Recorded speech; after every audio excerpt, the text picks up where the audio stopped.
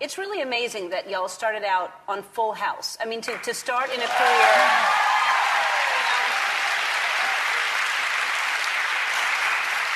And to be businesswomen and to be successful, because a lot of people start at this, they try, and it's not nearly as successful.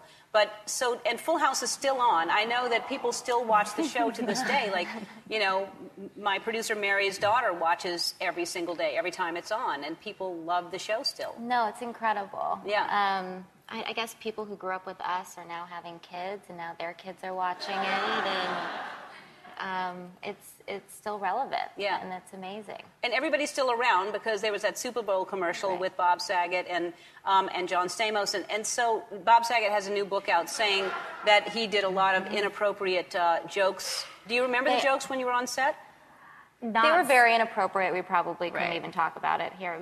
They were three comedians. We grew up with three comedians that just had fun together. And you know, normally you let an audience go if you're taping. We used to film actually on the Warner Brothers lot as well, so a couple doors down. And you would let them go by like 11, 10, and they would, you know, film until 3 o'clock in the morning. Really? Yeah, they'd have to let the audience go. You would be there as no, we not, wouldn't. Okay, no, I was going to say that would be against the law. Right. I would hope.